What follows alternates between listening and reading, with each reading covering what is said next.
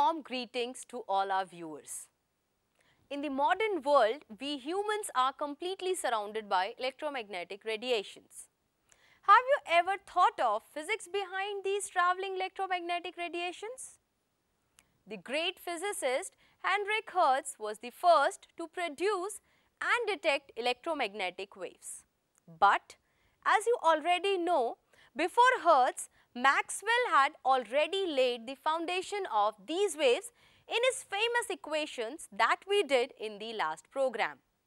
The electromagnetic spectrum is the range of all types of electromagnetic radiations. But what is a radiation? Radiation is energy that travels and spreads out as it goes. The visible light that comes from a lamp in your house and the radio waves that come from a radio station are two types of electromagnetic radiation.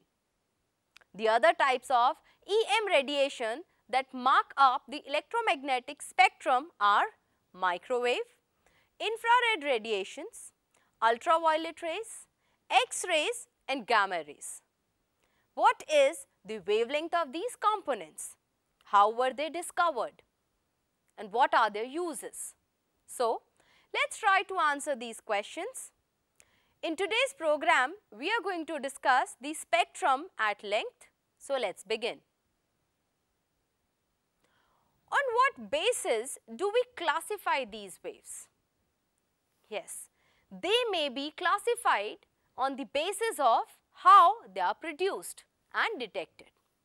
But there is still no sharp boundary that can be drawn between any two types of waves. In the figure, you can see their arrangement on the basis of decreasing wavelength. So, first comes the radio waves, then microwaves and infrared, visible light, ultraviolet, X-rays and gamma rays and so on. We are going to start our discussion with the first, that is radio waves. On your screen, a picture of Heinrich Hertz is displayed. Hertz devoted all of his time and energy in designing a special setup for his experiments. And later, he was able to prove that equations of Maxwell are indeed correct and he could produce radio waves. So, now we know that radio waves were for the first time produced by Hertz, but how? In his experimental setup, on one side of a long table, he had an oscillator generating electrical currents and a spark or an ignition. A few yards away, he set up a receiver or an antenna made from copper wire bent into a circle. At the ends of the circle were small knobs separated by a tiny gap. He wanted to test if the sparks generated by the oscillator would travel to the antenna and create a spark there, and where? In that tiny gap. And when the ignition takes place, here Hertz noticed that in this antenna you would find an ignition and it a hundredths of a millimeter. So, you can't see it very clearly. So, he had to darken the room and then he had a microscope to look at this point and to notice whether there was ignition or not. The spark generated on one side propagates an electromagnetic wave which travels through the room to the antenna, and a quick spark is seen when generating voltage is high enough. Hertz was the first to detect this spark in the antenna. At the end of 1888, he wrote a famous paper demonstrating that Maxwell was right. Electromagnetic waves aren't infinitely fast, but they travel at the speed of light. The wavelength of radio waves is greater than 0.1 meter. Moving on next, we have the uses of radio waves. As in the figure also, you may see that radio waves are almost used everywhere like televisions, communication system, internet, etc. These waves are used in mobile phones to transmit the voice from the transmitter to the receiver. Our viewers should look for the uses of these waves around them and make a list of it. The next category of waves is microwave. The discovery of these waves was a serendipity. So let's have a look at that interesting anecdote. Microwaves were accidentally discovered by Dr. Percy Spencer in the year 1945. One day, while standing near a magnetron, he realized that the peanut cluster bar in his pocket started to melt and it got quite warm. Then, he put 2 and 2 together and he decided to get some popcorn. So, he sent the popcorn in and it started popping all over the place. The next morning, he brought an egg, and one of the engineers who was a little disbelieving in terms of microwave's ability to cook, just as he was looking over, the egg blew up in his face. So this way, microwaves were discovered and a patent was registered in their name. The early microwave oven was as large as a refrigerator, would take 20 minutes to warm up before you could cook anything. But they were 10 times more powerful than anything you can buy today. So, a potato was cooked in 30 seconds. Microwaves are produced by special vacuum tubes such as klystrons, magnetrons and gun diodes. In the figure, you can see the first ever microwave which was over 300 kilogram and size of a refrigerator. The patent for this discovery was applied and granted on 8th October 1945.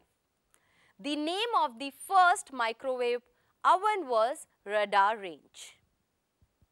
Microwaves have a wide range starting from the radar systems to kitchen in cooking and heating up of food items. Viewers should look for more uses of these waves in their daily life. How does the modern day microwave oven look like? You must have seen them in your kitchens. So let's have a look at them. The microwave oven look like the ones shown in the figure. You may heat your food items, make tea or coffee, bake delicious muffins and cakes and many more food items. But how does this happen? That is, how can a microwave bake a cake or heat up our food? Let's answer this in the next slide. In a microwave, our objective is to cook food or warm it up. All food items such as fruit, vegetables, meat, cereals, etc. all contain water as a constituent. Now, what does it mean when we say that a certain object has become warmer? When the temperature of a body rises, the energy of the random motion of the atoms and molecules increases, and the molecules travel or vibrate or rotate with higher energies. The frequency of rotation of water molecules is about 2.45 gigahertz. If water receives microwaves of this frequency, its molecule will absorb this radiation, which is equivalent to heating up water. These molecules share their energy with the neighboring food molecules and thus heating the food up. The basic principle of a microwave oven is to generate microwave radiation of appropriate frequency in the working space of the oven where we keep our food. This way, energy is not wasted in heating up the vessel. I again have a question for our viewers. Can we use metal utensils in a microwave oven? The food that we keep in the oven is heated, but the vessel is not that hot as the food is. But why so? You should look for the possible explanations of these questions. Let's move further in the program and study about infrared rays. In the picture, you can see the photo of William Herschel, who is given the credit of discovery of infrared waves. Infrared waves are produced by hot bodies and molecules. Sun is the dominant source of infrared waves on the earth. Other examples are a room heater, geyser, an iron, etc. But can you see these waves? No. These waves cannot be seen by human eyes as their wavelength doesn't lie in the visible range. Do you know that our sun produces more yellow light than any other color because its surface temperature is 5500 degrees Celsius. So now let's have a look at the various uses of these waves. Infrared lamps are used in physical therapy. Infrared detectors are used in Earth satellites both for military purposes and to observe the growth of crops in agriculture. Let's see some more uses in the next slide. Electronic devices emit infrared waves and are widely used in the remote switches of household electronic systems. This radiation is trapped by greenhouse gases such as carbon dioxide and water vapor. We will now study the most important part of the spectrum, which is the visible rays. We can see a very famous scientist of his era. He is given the credit of studying the visible rays in detail. He is Sir Isaac Newton. Do you know why some of the scientists used to wear this kind of wig? Well, it is related to the title of Sir. Viewers should try and find out. This is the most obvious part of the spectrum, and we can see the world around us due to these rays only. Cone-shaped cells in our eyes act as receivers tuned to the wavelengths in this narrow band of spectrum. Visible light emitted or reflected from objects around us provides us information about the world. And do you know what is the main source of visible light in the environment? Sun is the most important source for visible light waves which our eyes receive. Well, the uses of visible rays are very obvious. You can't see anything without these rays. If you can't see, you can't do many things. Few uses of visible rays are, it is the part of the spectrum that is detected by the human eye. And the wavelength of these rays lie between 400 nanometer to 700 nanometer. Do all the animals also have the same visible range? Well, different animals are sensitive to different range of wavelengths. For example, snakes can detect infrared waves, and the visible of many insects extend well into the ultraviolet range. Other uses are in laser altimetry, and it is an example of active remote sensing using visible light. Let's move on to the next part, which are ultraviolet rays. Ultraviolet rays were discovered by John Wilhelm Ritter in 1801 when he noticed that invisible light beyond the optical region of electromagnetic spectrum darkened silver chloride. Ultraviolet radiation used to be called as chemical rays, and this was because UV could make certain substances change chemically. Many insects, however, are able to see the ultraviolet radiations. Ultraviolet radiation is produced by high temperature surfaces such as the sun in a continuous spectrum and by atomic excitation in a gaseous discharge tube. Ultraviolet radiation are also produced by special lamps. UV radiation is undetectable by the human eye. Now, let's look at how these rays are useful to us. As in the slide displayed, UV rays are used to sterilize and disinfect in hospitals and highly sensitive laboratories. There are many things that are not visible by human eyes but can be seen in UV light. In astronomy labs, there are UV telescopes to see images of various celestial objects. On your screen, you can see two images taken in UV light. You must have seen the UV imaging in various dance shows also. Our viewers should look for such programs and see the beauty of UV photography and videography. Let's see some more uses. When UV rays falls on certain materials, it may cause them fluorescence, that is, emit electromagnetic radiation of lower energy such as visible light.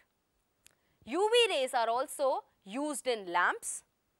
Two images are visible on your screen which depicts fluorescence and lighting.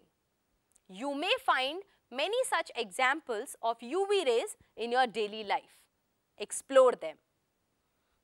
On your screen, you can see a welder with a helmet. But why do the welders need to wear this helmet? Welders wear special glass goggles or face mask with glass windows to protect their eyes from large amount of UV produced by welding arcs. After knowing ultraviolet rays in detail, we will now move on to the next part, which is X-rays.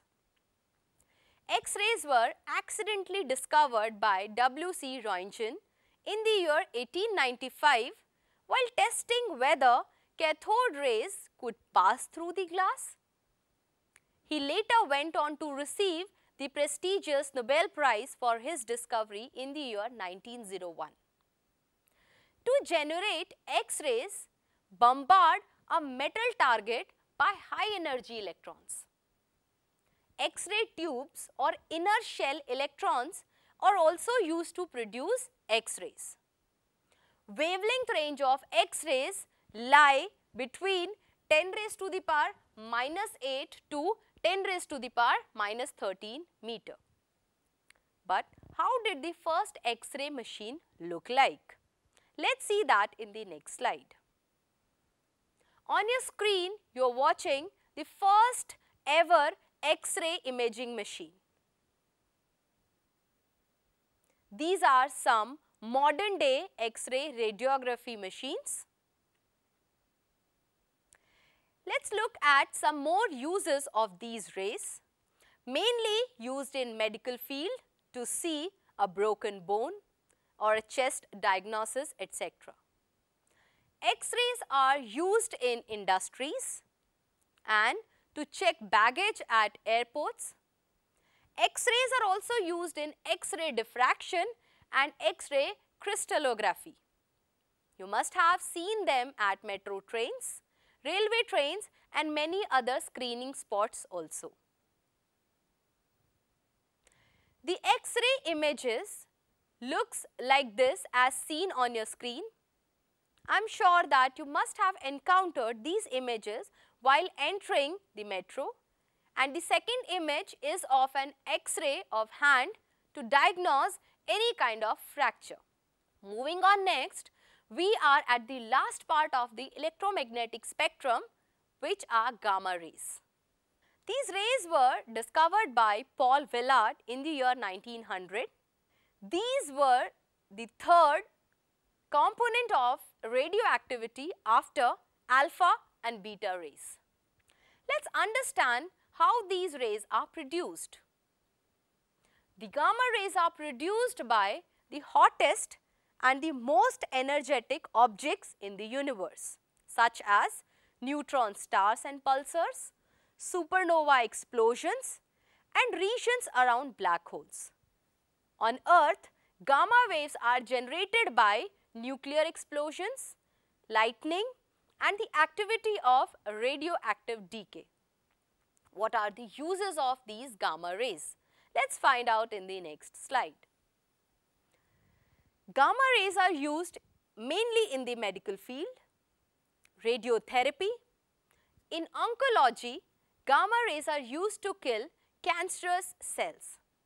They are also used to sterilize medical equipments. Gamma rays pass through plastics and kill bacteria by breaking the covalent bonds of bacterial DNA. Scientists can use gamma rays to produce the element on other planets. With this, we have come to the end of this program. In today's program, we discussed the various components of electromagnetic spectrum in detail. Our viewers should try to look for some more facts about the EM waves. With this, I'll take your leave. Happy learnings and thank you.